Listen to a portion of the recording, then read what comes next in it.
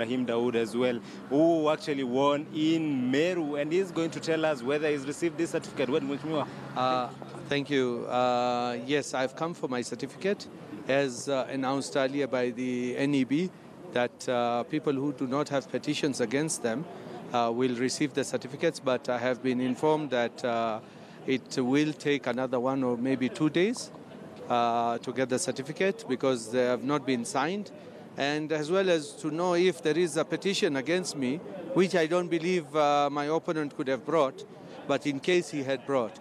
But I have confirmed there is nothing like that, and I'm just waiting because I beat him by a big margin, even if there were malpractices on his side, but I still beat him. And I want to thank the Imenti people.